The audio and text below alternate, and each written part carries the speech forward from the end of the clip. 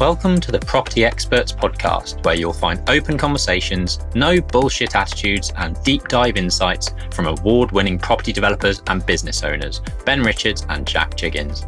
Together, they've delivered over 40 million in gross development value over the last 5 years and have a pipeline of over 25 million to deliver in the next 18 months.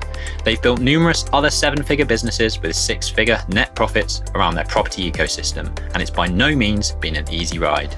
So on this podcast, they'll share their weekly trials and tribulations running multiple businesses, giving you never-before-seen insights into the inner workings of finding, funding, designing, delivering, and selling award-winning property deals, together with golden nuggets of advice through the 5 key areas of any business: marketing, sales, operations, finance, and talent.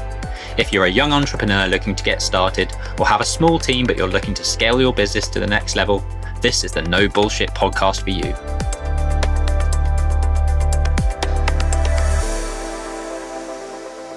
Good afternoon. We are live because it's 5 o'clock on a Friday. Welcome to the Property Experts podcast or show, depending on what you're listening on. If you're on YouTube, then it'll be the show. If you are listening on the podcast, then it'll be the podcast. But welcome to all newbies and people that join us on a regular basis. We're here every Friday. We're here to help you grow your property development business and other associated businesses around that. We've grown 6, 7, and 8-figure businesses over the last 6 or 7 years, and I'd like to think that we know what we're talking about in certain circumstances. So we've got a jam-packed episode as always. Some really exciting and cool topics, very varied this week. So we hope you enjoy it. And then we've got a lot of questions at the end to run through from Instagram, from last week, and from other places. If you want to ask a question throughout this, drop it in the comments below, and we will try and attack it as soon as we can. So on the agenda today, we are looking at eNPS. That stands for Net Promoter Score. What is it and why is it important for all your companies? We are raising money again for charity, and we're going to be talking about our 61-kilometer kayak. Frustrations with utilities. This is one of mine this week because I am losing the will to live with utility providers and dealing with them. And I'm going to be giving you my top tips on how to approach that process. Jack's been away this week, so he's going to be discussing some of the thoughts he's had on working during holiday, as it's holiday season. Why we do these live videos, so a little bit of a rundown as to why. We get asked this a lot, like, why are you bothering spending 2 hours a week, on these calls, doing these podcasts and live recordings? And we're going to be spitballing a few things as to why. Email hacks. Jack is the king of all hacks, and if you haven't checked out his Jack's Hacks videos on YouTube, head over there. I think we've got quite a few banked ready to record. We had a bit of a pause on them, but I'd like to try and get those back up and running because there's some absolute corkers in there about productivity hacks, how to be more productive and more efficient, and hopefully you'll learn some new tips and tricks to use in your businesses and personal life. Setting up your development tracking for success. I've learned a lot this week. We had a really good conversation at the Developer Club with all of the other developers in the group, and we are pivoting and sort of improving our process, and I'd like to share the learnings that we've made there. And like I said, we've got plenty of questions that we are going to be running through. So welcome if you are just joining us. Jack, you want to give a quick intro to this? Yeah, of course. So hello everyone, good evening.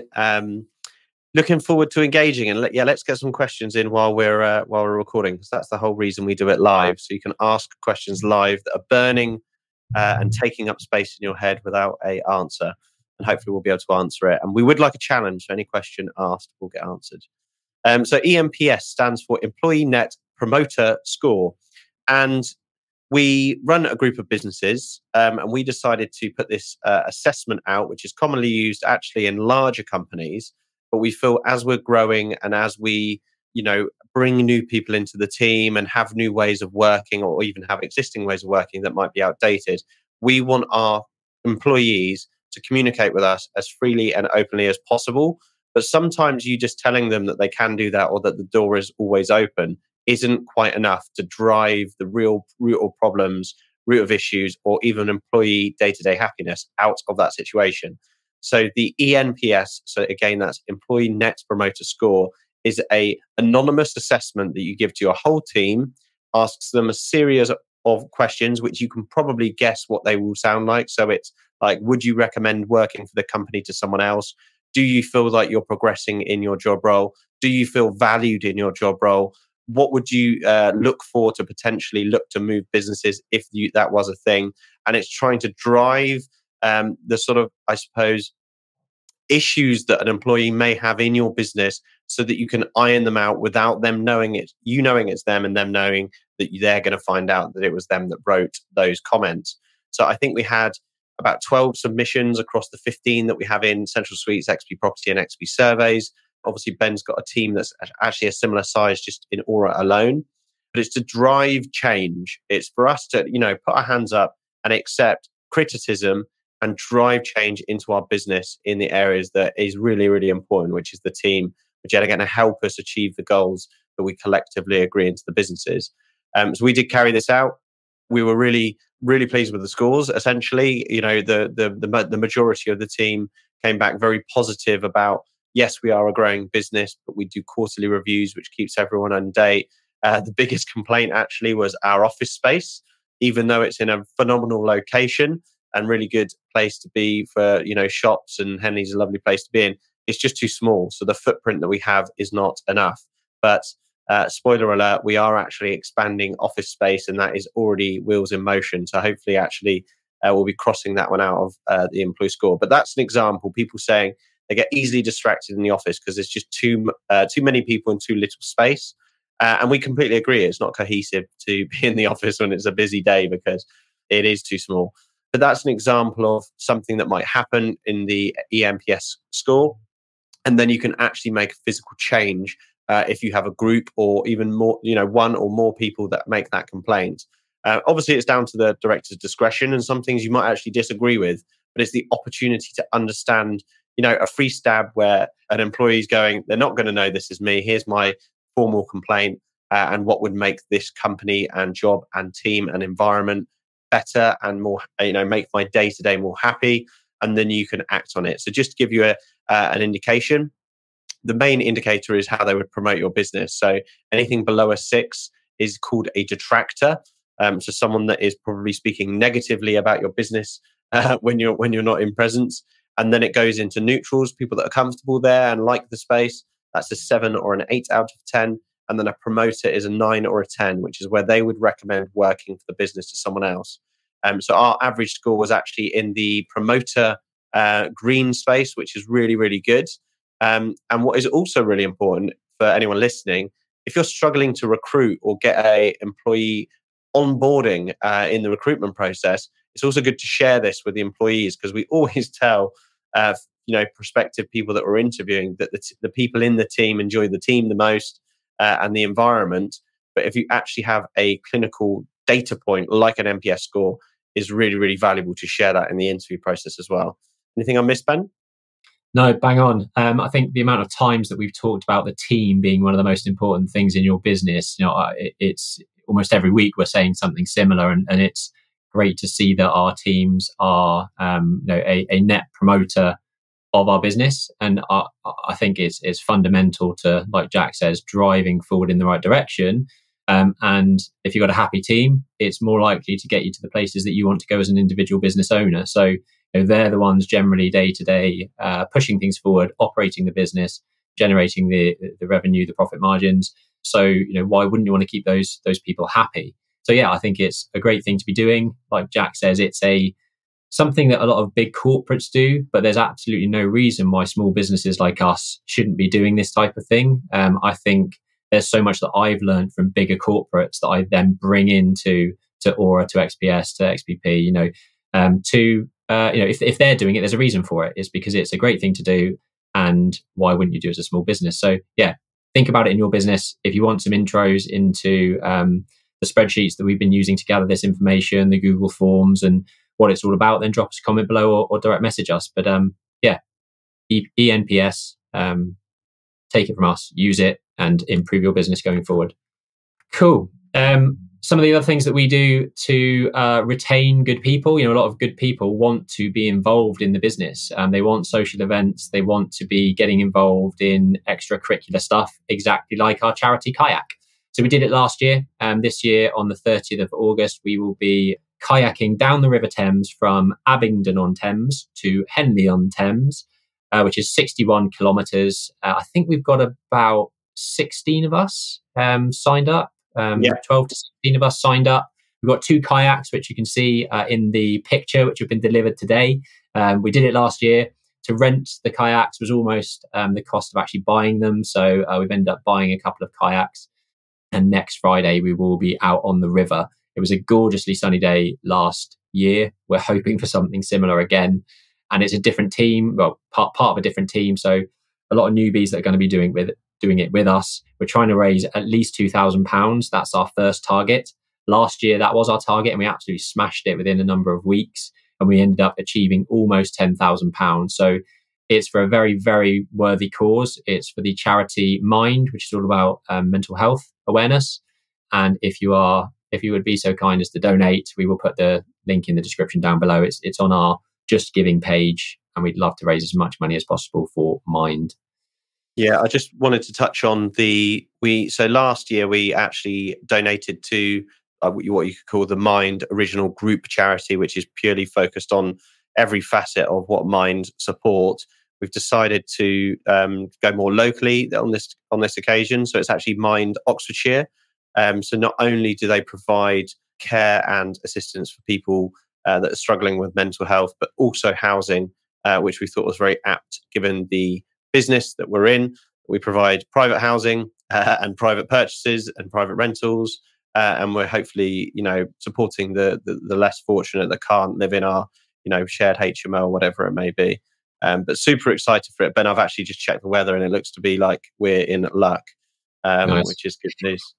Good. I was thinking, we did it last year and it was such a good day. To then be wading through tornadoes and wet weather would certainly put a damper on things. But, it is what it is. We'll do it regardless. It should, for those that are interested, take us about 12 hours. It did last year, slightly less than that. So we hope to be back in by dark again. And please donate generously. Yeah, just want to shout out to Harry Stevenson Clark. Thanks very much for your donation. I saw that come in, very much appreciated. And the reason that he's this is his first Live at 5 is because he actually lives in New Zealand. So thank you very much, Harry. Really appreciate it. Yeah, thank you very much. It's a great cause, very, very close to my heart. On to something that is less fun, and that is frustrations with utilities, and that means utilities connections. So I'm sure those of you that are property developers listening into this will understand the sheer pain and the banging your head against the brick wall for working with utility providers, the time it takes, the lack of understanding or pragmatism is unbelievable. But I'm going to be trying to help you avoid some of those disappointments by giving you some of the sort of top tips and things that I've learned throughout this process to help you ride the wave a little bit smoother. So first one I've got on my list is to prepare early. You can never prepare early enough for making utilities applications. Get them in as soon as you've purchased the site, because it is the sort of thing that can hold things up. We had Thames Water waste 13 months of our time, delay, and cause 2 sales to fall out of bed on our Princess Risborough scheme last year, because the water connections weren't made in good time. So I'd say Thames Water is probably the worst, but the sooner you can get your applications in, the better. And that isn't just getting the applications in, that's making payments, because typically they don't do anything until they've received payments for things. With Thames Water, they often want staged inspection. So once you've made the payment and you've got the design, they will ask you to provide and install the pipework from your site to the boundary. And then at that point, they will want to do a water regulations inspection. And then only when that has been signed off, will they then start coordinating the connections to the mains water. And that process is painful because they've then got to liaise with the local council to get permits to do the works. They might have to organise traffic management. And none of that process starts until the water regulations inspection has been signed off. So get your applications in early, make payments on time, respond in good time, and you're going to help yourselves in the long run. One thing I've learned this week is that certainly UKPN, who's one of our electricity providers on one of our sites, what you would hope would happen is that you submit a plan, they look at it and they say, look, that doesn't work for us. This isn't compliant. That isn't compliant. You don't have access here. And they turn around and they say, why don't you do this? But that's not how it works. You submit a plan. They say, no, that doesn't work. And they say, send us a new one. So you're basically second guessing what they do or don't want. We are, I think, three iterations now in with UKPN. We've now changed tact completely. We're trying to bring the electricity in from a completely separate entity, a completely separate route, but we're having to send that to them to say, does this work? Instead of them coming to us and saying, why don't you do X? Because that would work for X, Y, and Z. So extremely frustrating. What I think I'm going to be doing going forward is saying, here's 3 options. Please review all 3 and then come back to us with your preferred option. That way you're kind of cutting out the delays, because what normally happens is you submit an application with drawings, takes them 3 weeks to get back to you to say that no, this doesn't work. Then you have to submit something else, it takes another 3 weeks, and you're just back and forth constantly. So if you can provide options for these providers, it's going to sort of double or triple your chances of finding a solution that works for both parties. Challenge everything is my third tip with utilities. Both challenge the costs and also challenge, like the UKPN offering that I've just talked about. They came back to us with a solution, but it was basically digging up about 100 meters of land that we don't own to a place that we don't even need to make a connection to. So those sorts of things are very clearly and obvious items to just challenge and say, look, this isn't going to work. This doesn't work for us. It may work for you, but it doesn't work for us. So challenging the price, challenging their design when it comes in. And that's challenge basically. We've been using utilities consultants, and I would highly recommend doing that to take on the coordination of utilities yourself. We've done it. I don't like doing it because it saps so much time and energy. By bringing in a utilities consultant, hopefully the people that you use, and we've had bad ones to be fair, but hopefully the good ones that you do use understand the process far better. They can help you streamline the process more so, and they've actually saved us a lot of money in the past. So this challenging that I'm talking about in point number 3 is great, and if you understand the process, you can challenge things that are really obvious. But there have been times where our utilities consultant have challenged things that I wouldn't think of challenging, and saved us, a remarkable amount of money actually. So use external consultants.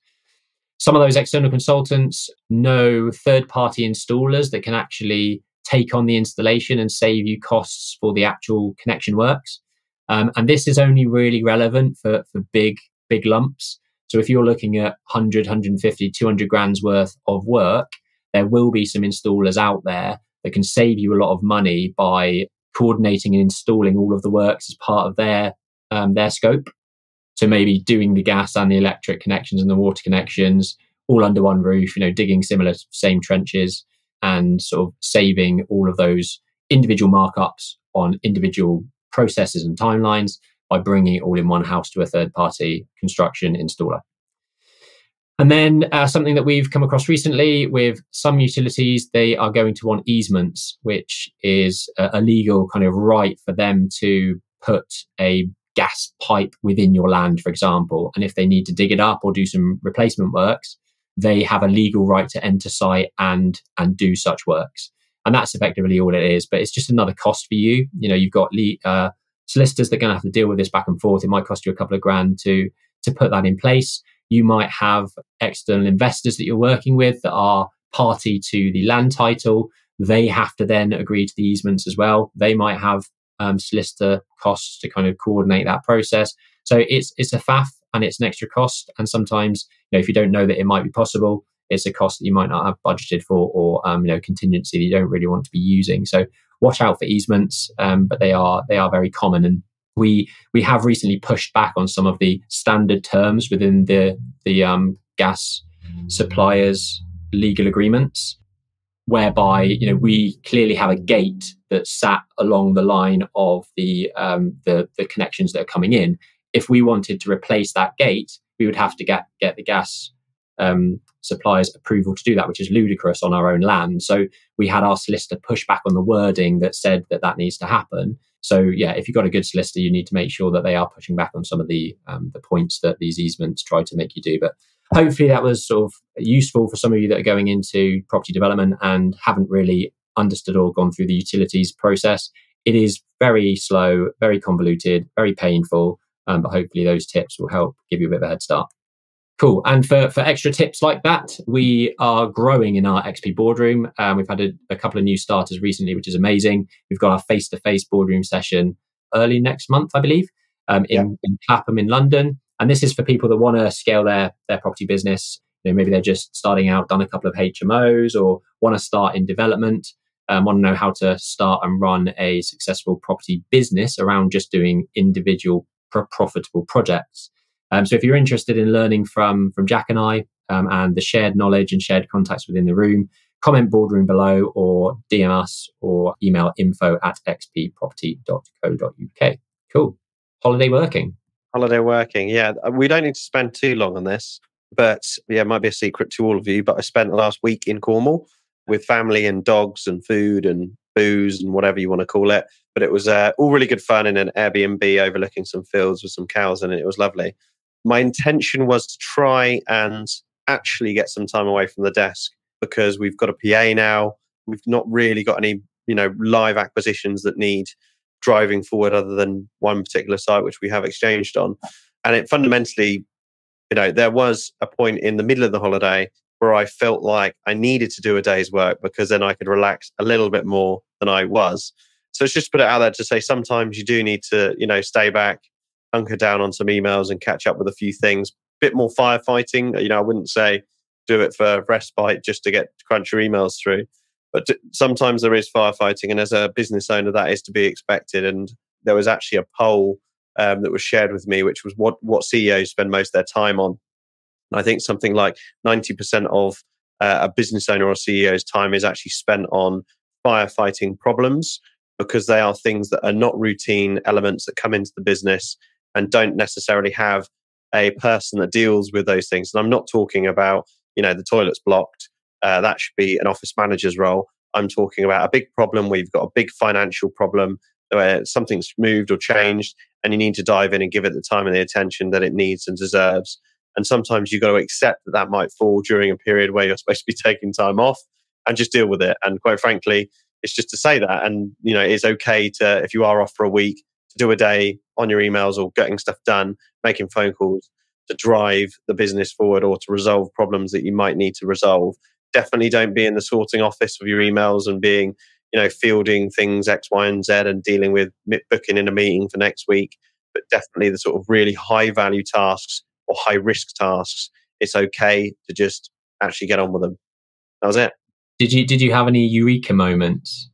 Any moments where you're like, that's a really good idea, this headspace away from emails and stuff clarity on X, Y, and Z?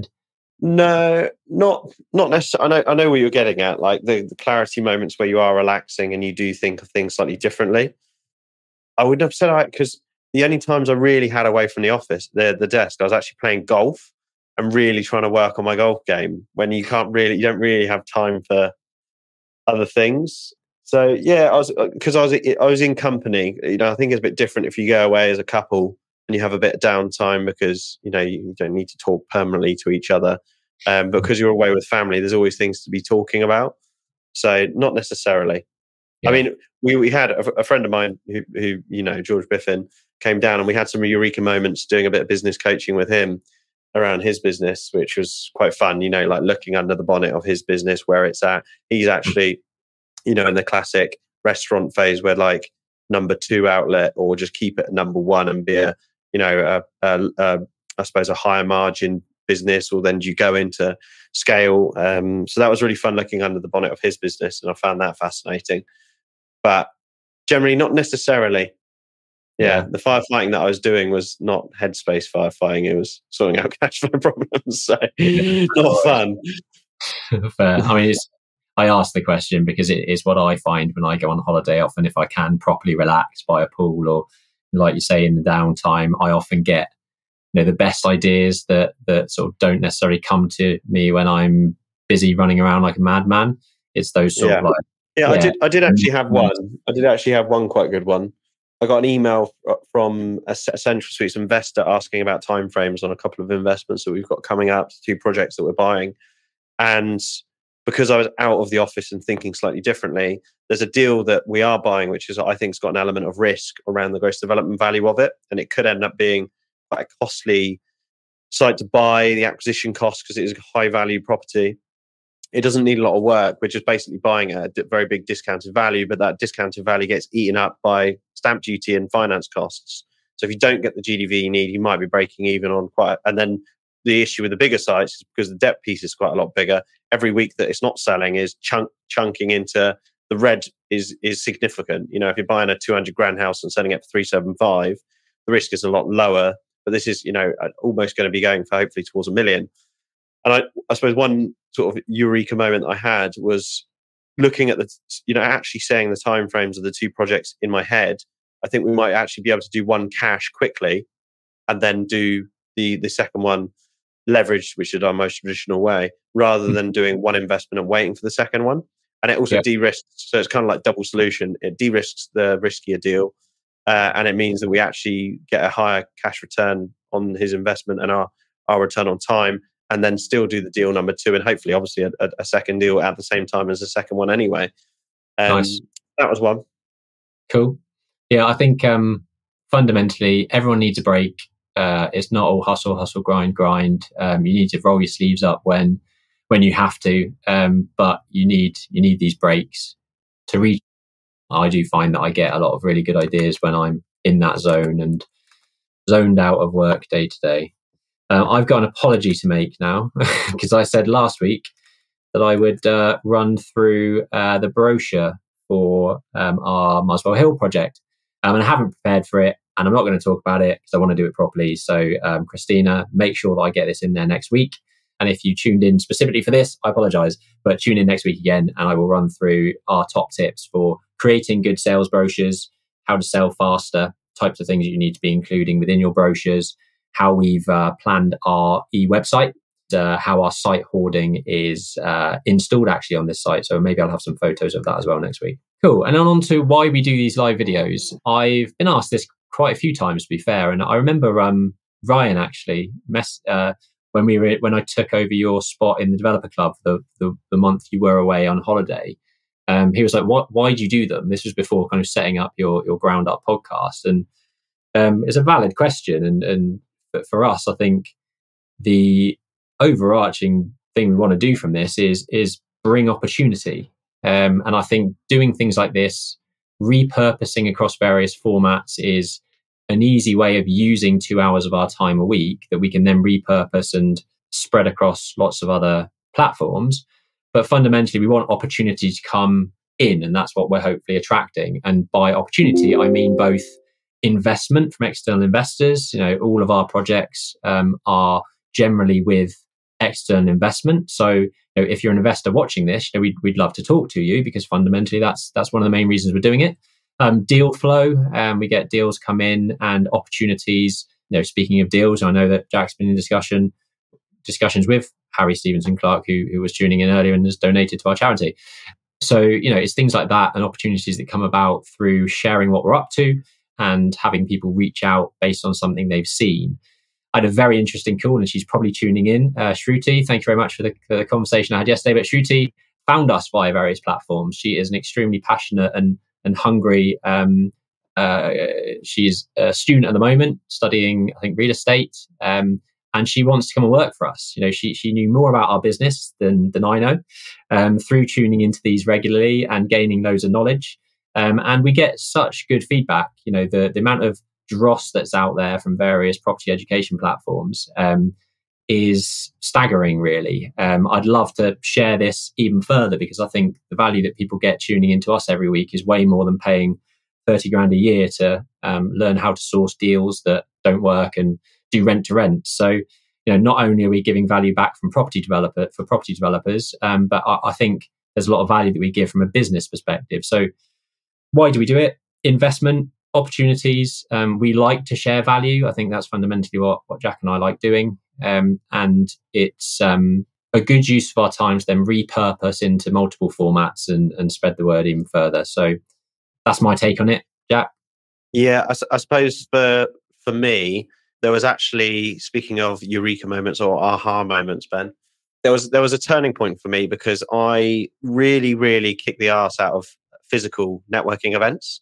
There was a period probably between 2015 to 2017, 2018, where I was really making an effort to learn, meet people, sap information off others, sponge information off other people. And the way that I learn best is I'm dyslexic, so I don't like reading. So I like learning off other people. I like that engagement. And rather than having to read a 20-page document about party wall surveying, I can ask someone that's a surveyor what the most common things that you need to look out for. When they tell me that, I then remember it rather than trying to digest it on paper. So that's the main reason that I would do the networking. And then I started to get a reputation and speaking gigs and attend speaking gigs. And I then started limiting to only go to networking events that I spoke at.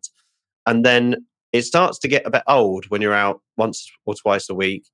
You leave the house at 4 p.m. You have to get into the city. You get back at midnight, and then you've got to get up again at your normal agenda at 6 o'clock. And if you have 2 event days back to back, they're 18-hour days and you're away from the office. So you're not getting the work done that you also need to do from a desktop perspective. So one thing that I hugely love about these lives is if I go to a physical event and I speak to, people at an event, there might be between 30 and 50 people there, 50 on a good day. And yes, it is more valuable because you are face to face, but your return on time for that 8-hour window of getting into town and getting back out to town is a really poor return on investment. So if you look at our average views on our videos, it's over 100 views per video. That takes Ben and I about an hour a week to do that. And then obviously it goes to be edited to then produce further reach that's evergreen. So we record it once and it's watched over and over again, not by the same people, but by more people. There's no friction. It could get 1,000 views. It could get 100 views by the time that video, it's never going to reach its ceiling because it's always available for anyone to view. Yes, it might become dated, but it's all about building that personal brand and profile. So that's one of the reasons I love it. We get an average of 100 views. And if you picture 100 people in an audience, that is a lot of touch point of people. That is a really good reach. Our lives don't get as much as our bespoke videos. We've launched a video specifically about labour and it's almost got 10,000 views. Those views, go viral and there's a lot more thought process that goes into actually editing that video. So YouTube probably pushes it a little bit better as a better produced video as opposed to a live, but we're happy at 100 for live. Obviously, the more the merrier. But I think that's a really good return on investment and time for us as people, as directors, because we have limited amounts of time. The most important thing in anything in the world is our time. If you're excited by some of the property developments or investments that we talk about on this show and want to know more about investing £100,000 or more with XP, email info@xpproperty.co.uk to set up a call with one of our team. We can discuss our open investment opportunities and provide you with our track record details showing with complete transparency our historic performance project by project and how you could be part of our growing pipeline of developments. Yeah, nice. It's a key point actually where we're sort of piecing it up, and Christina's listening into this because she helps kind of get it converted into audio format and spread out across there. And we have at least 150, I think, sort of subscribers on just Spotify. I don't know what we're on Apple, but let us know down below. Rate and review. We're always asking for people to do that and share it with people. But Christina also gets to know more about our business. Our team gets to know more about our business because they see us, discussing these things, and it gives them a really good insight. I'm livid at the moment. Just a quick rant that the reason you're seeing gaming videos on the Homes by Aura YouTube channel over the last 2 days is that my account has been hacked. So infuriating because we spent 6 years kind of building that up and we were really pushing it this year, and we may well have to start it again. But my account's been hacked. I've had to change, cancel Amex cards and all this sort of stuff. The people that have hacked it seem to now be using our YouTube channel to post hack videos on gaming, on Call of Duty and all these sorts of things. So a bit of a rant, but I've certainly learned from this to move forward with better security and have a real closer knit on password protection, 2-factor authentication, having vaults for codes and access codes and all this sort of stuff. So I'm going to be really hot on that over the next month to kind of make sure that we are completely rock solid across the business. But very frustrating. But a bit of an aside from why we do the live videos, but YouTube relevant anyway. But we'd love to know down below kind of what are the top 2 things in terms of value that you get from these things. Why should we keep doing them? I guess we're effectively doing them for people to learn, like yourself. But there's obviously our own agendas as well behind that. But it's dual purpose. I'd love to know what the viewers actually think and what you tune in for regularly if you do. So let us know in the comments below. Cool. Another one of Jack's hacks, email hacks. What you got for us? Yeah, so I probably will condense this into a video specifically around email hacks, but it's just I was doing some smart emailing, you could call it, over the period that I was away, and I just didn't know if you guys out there that spent, the majority of business owners do end up spending a lot of time in their email inbox and spending time going through emails. So even though we hate it, there are ways to improve your time spent in that email inbox.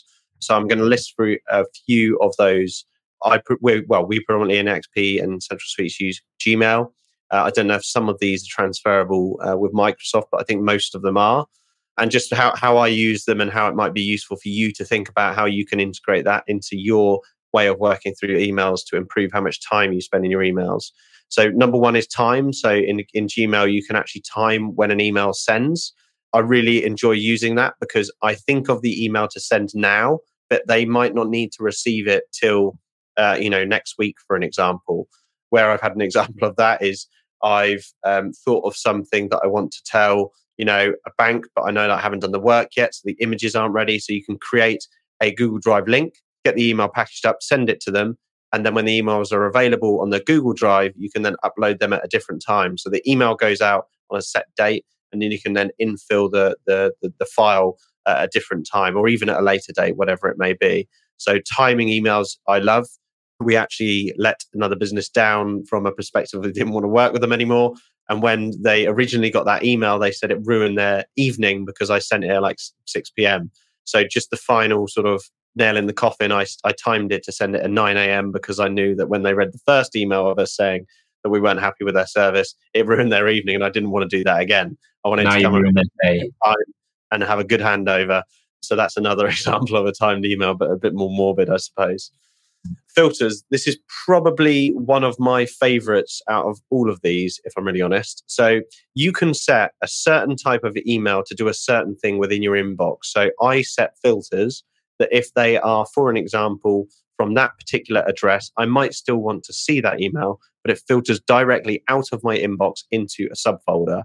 It's really useful for things that you might want to read, like articles, but you don't want it filling your inbox when you're managing a day-to-day business. So, for example, Savills and CBRE do marketing reports. I love reading those documents, but I only do it when I have time, and I don't want it flooding my email inbox. So I filter that so that it immediately, without me knowing, bypasses my inbox, but I can see it in a sub-filter there. So then that brings us on to labels. So labels are subfolders or labels or whatever you want to call them, where you can actually manually drag things into those labels. Or they, the automated version is obviously they automatically do. But if you've never received an email from a person, how do you know whether to automatically set that rule? So labels is an area where you can drag email over to certain different locations. That's obviously quite an obvious one. CCing others, I find that if you're trying to get stuff out of people, they feel more vulnerably exposed or accountable if you CC in your or their colleagues.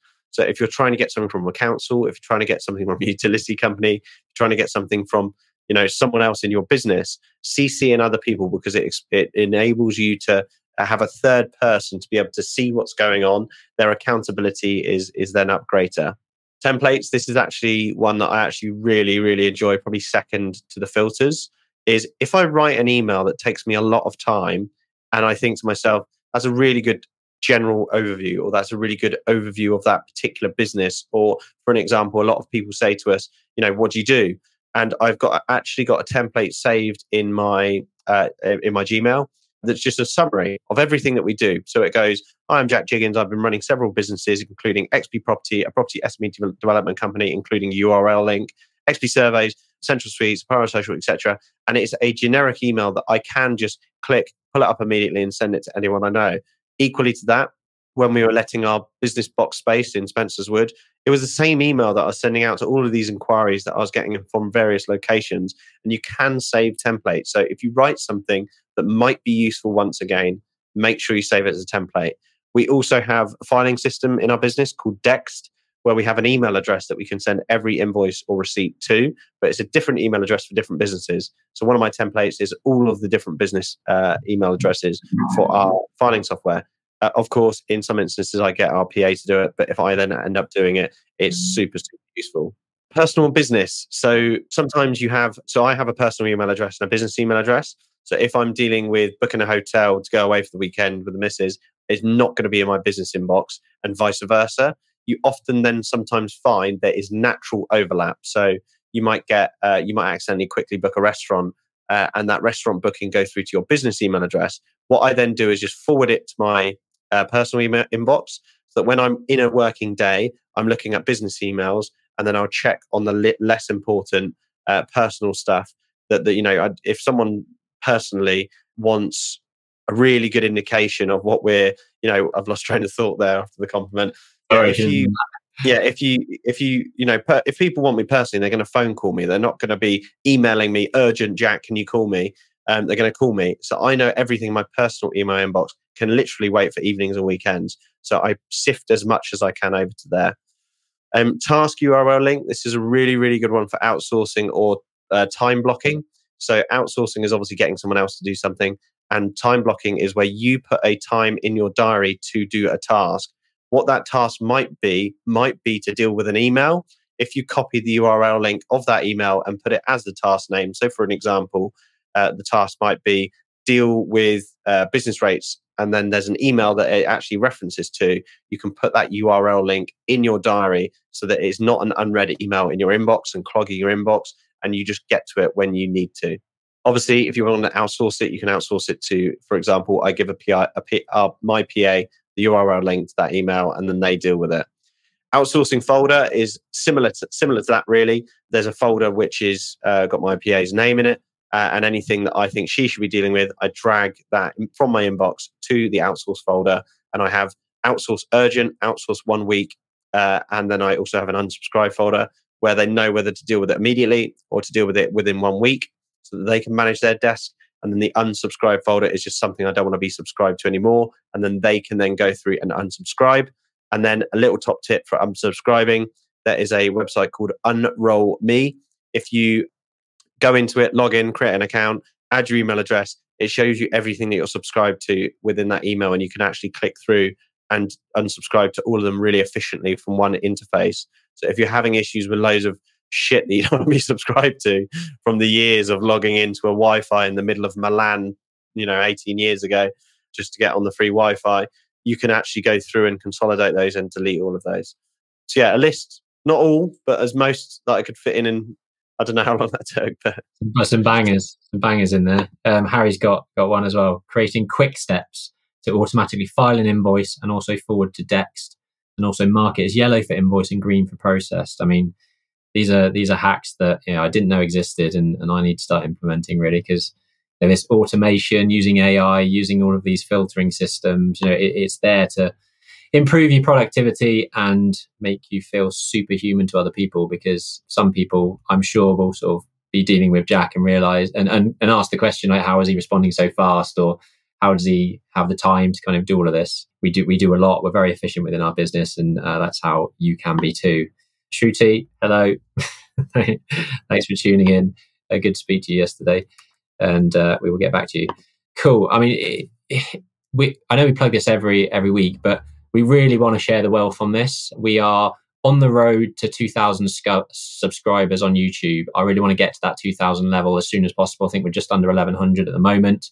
I'm also going to put some trackers every week so we can see how we're progressing on that front. And I might do the same for podcast listeners. But if you're tuning in on the podcast, do please just share it with just one person. And if you can leave a rate us on Spotify and review us on Apple, I would be very appreciative. Cool. On to point number 7. And this is all about setting up development tracking for success. So if you are a project manager, technical manager, site manager, kind of development manager, whatever you are in the business, and you're running a project, these tips will hopefully help you. And I had a really good conversation at the board with the developer club on Monday, and this was one of the topics of conversations. And I got to see how everyone else was doing it in the industry, or within the room anyway. And I took away so much good stuff. And this one was from Shiro, who actually runs the TDC. He's had this system in place for 10 years, and I absolutely loved it.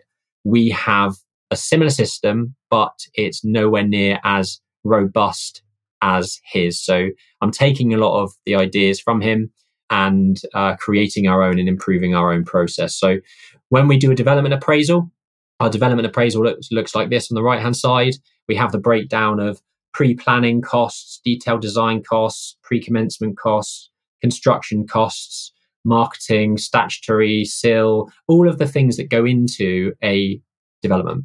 And it's broken into quite a high level breakdown within our development appraisal. That's fine. And that allows you to appraise a site, make an offer on a site, understand kind of where the costs are allocated. But when you get to actually delivering on those projects, you need a much more robust way of breaking down each individual cost more and cash flowing it into the project, so that when you have drawdowns from your bank, you can tell them exactly how much has been spent against budget, what's actually been spent, and then actually what's, if there's overspend, what's needed to complete the project. And that's all really your lenders are going to be interested in. Is there enough money in this pot to finish the development, and does the deal still stack up? So at the moment, we use Xero. That's our accounting software, but it's very after the fact, and it is very high level, and it's too high level. And what I mean by that is our breakdown only puts things into those pre-planning, detailed design, pre-commencement, build, sales, marketing. It is very high level to those headings.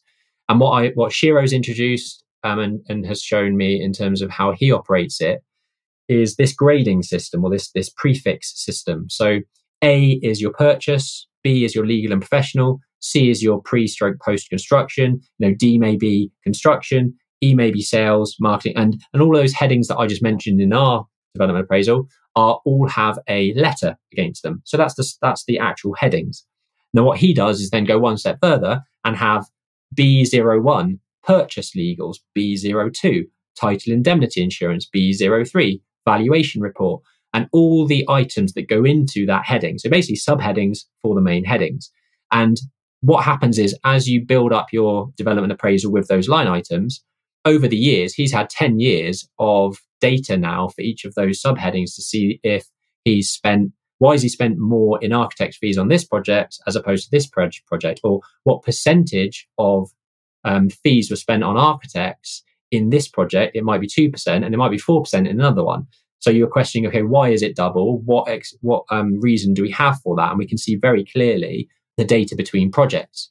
What it also does is allow you to clearly kind of track budget versus actuals. So if in Xero you have a chart of accounts or a coding system where you've got all of these B1, B2, B3, B5, B7 line items set up as a code within Xero, all of your costs and invoices and payments are allocated to that code.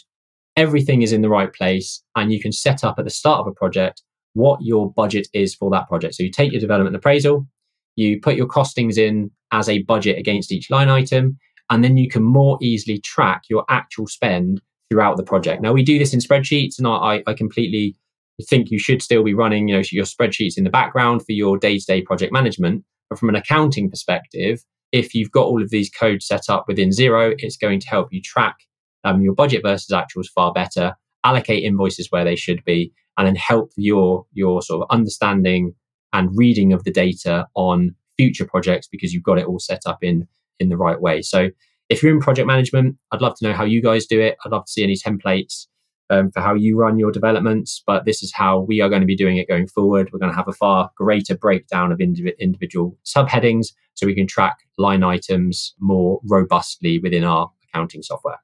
Hopefully that made sense. I mean, it's quite a lot to take in, but hopefully it helps a few people.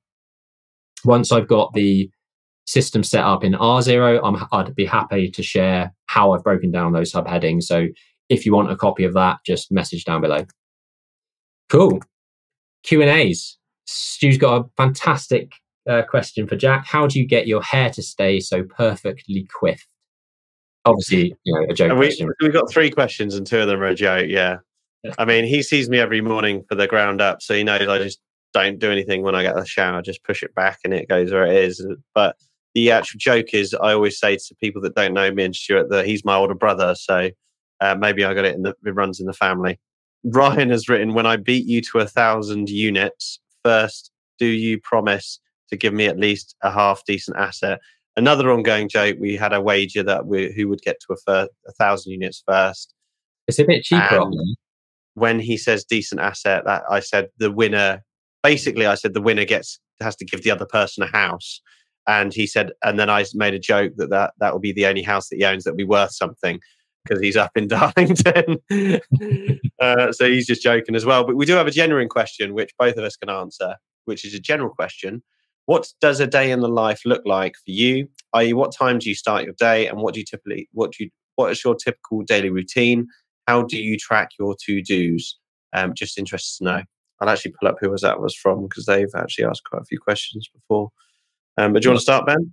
I crack on, yeah. So I've got a 3-year-old and another one on the way. So my day will be slightly different to Jack's, I'm sure. So I typically get woken up, but at about 6:30 typically, I would say, by Lucas coming in. My morning routine is kind of sorting him out, showering, getting changed, and getting him to nursery at about 7:30 typically. So my day will typically start from about 7:30, maybe 7:45 by the time I've sort of got back to the house and sorted myself out. I am typically working till 5:30 when Lucas comes back, and then between 5:30 and probably 6:30 it's family time. It's dinner, it's playing with him, asking him how his day's been, and having some fun. And it's one of my favorite times of the day. As soon as 5:30 comes along, I can't wait to go down and see how his day's been. And then I will probably work in most evenings, to be honest. After 7:30, maybe there's some chit chat with the wife. She's pregnant at the moment with the second, so she's often in bed very, very early. 8:30, 9 o'clock, she might be toddling off to bed. So from 9 o'clock onwards, I will normally be at the desk again, and putting in a few more hours. And one thing I think we touched on last week, or maybe I didn't, but I've now started tracking my time. And this is the second week that I've been doing that, and it's really insightful. So I use Toggl, which is Toggl. There's another one called Clockify, but that's actually been really, really interesting to see where my time is spent, how much is family time, how much is work time, how much is XPP time, how much is Aura time, how much is XPS time, and what that breaks down into. But that's a typical day for me.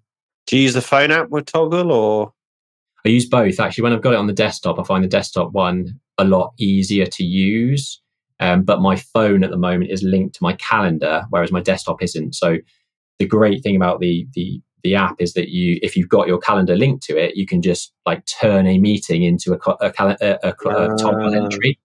And then I've set up all my tags. So it's very easy for me to just drop that meeting in, say it's XPP general admin, maybe give it a brief description, and away you go. I'm done. Yeah. So it is actually, I've put it off from now. I know that about 2 years ago, Jack sent me a spreadsheet from Dorian that he uses to track his time, and I just looked at it and just my eyes glazed over. It just wasn't user friendly enough for me to even attempt it. Whereas this app is very intuitive. There's a few niggles, but generally I've been finding it easy to use and enough that I actually do it. Because that was my worry, that I would just get frustrated with the time it was taking me to do it. Whereas, I enjoy time, see the benefits. Do you put time in your diary to time track every day?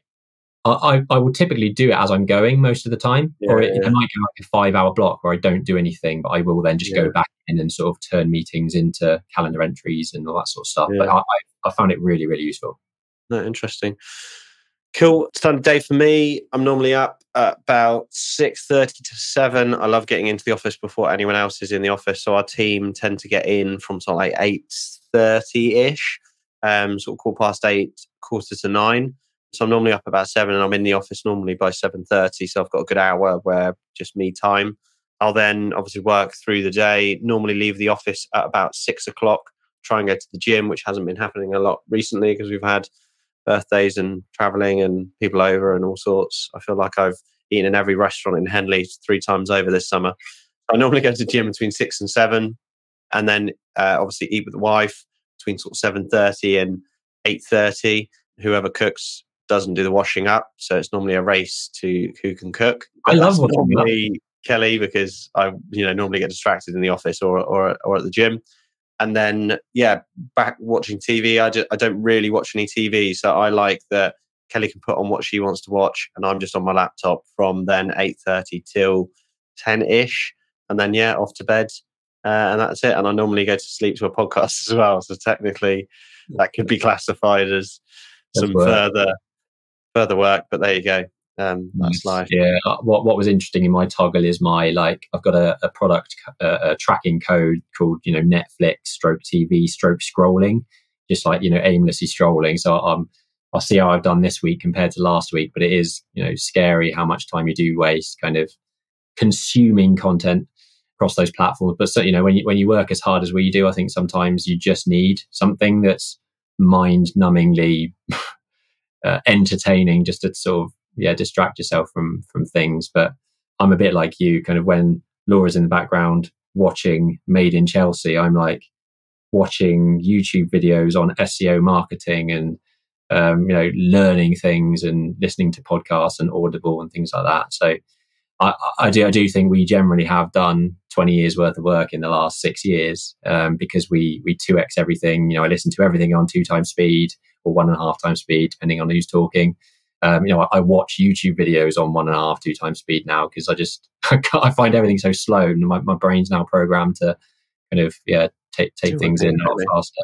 Yeah, a lot of people say, "How have you found the time to work in 3 businesses?" And it's not that we're better at splitting our time; it's just we work more hours. So, whereas the average person might work 35 hours in a business, if you do work 70 hours, you can do 2 times that in 2 different businesses. Yeah. But those 70 hours that we do, we do at a fast pace, and we, get information into our brains. I'd say, at that 1.5 sort of 2 times speed when we're tuning into other things, which I do think you wouldn't do straight off the bat, but I think over the years you kind of go from 1.2 to 1.4 to 1.5. Like when I was playing poker, I would couldn't dream of playing more than 1 table, and then by the time I'd got into the flow of things, I could play 12 tables at a time. And you just train your brain to kind of cope with more, which is a blessing and a curse, I guess. But it's helped us grow what we've grown over the last 6 years. So how do you track your to-dos? I think we're both pretty good at time blocking, and I think we've done some pieces on this in the past.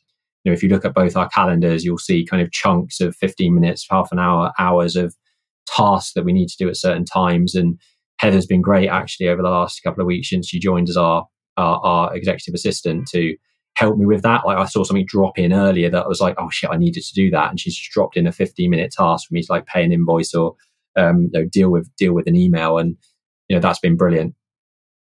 Nice, good questions. Keep them coming in. Things like that. It's great to hear what you guys want to know, because we're all well and good kind of pulling topics together, and it's relatively easy for us to do that because there's so much going on in our businesses. But some of it might not be of interest to anyone. So if we don't know that, then we just throw it into the agenda. Whereas we'd love to be doing more things about questions that you guys are actually wanting to know about. So I forgot a very important thing that I do every day actually. Which is I spend about an hour getting my quiff perfect. You've done a grand job today. Really good. Just for Stu. Cool. Anything else you wanted to end on? No, keep the questions coming. If you ask a question for between now and next Friday of actually what you want to see in the next episode, please just put it in. Yeah. Somebody's asked, do you ever go and watch the mighty Henley Hawks? I do go and watch the Henley Hawks. Yes, indeed, and other. Yeah, I played for Henley from the age of 4, I think, all the way up to adult. Nice. So don't play anymore though. I'm one of those people that's got probably dodgy knees and hands. I actually quit rugby when I was working on a building site because I realised the two don't go together, because you end up going on site with broken fingers and then you do the worst week's worth of work of your life. But I do go down there, and other PM. DM me so I know who you are, and we can nestle a pint in at the old Henley Hawks ground. Nice, very good. And I think on that note, we'll call it a day and see you again on Friday. And keep your donations coming in for our charity Kayak. You know, we really want to smash that 2K target to start with, and then hopefully aim for the 10K mark. Nice one. Ambitious. Yeah. Bye now. Bye. These live Q&A episodes are all about helping you grow your business and build a property portfolio that provides financial wealth. If you have specific topics that you'd like us to discuss, make sure to comment on the platform you're listening on or email info@xpproperty.co.uk so that we can discuss your topic in future episodes. And if you found these conversations valuable for growing your business, make sure to click that follow button, and we'd really love for you to tell just one person about us. Thank you.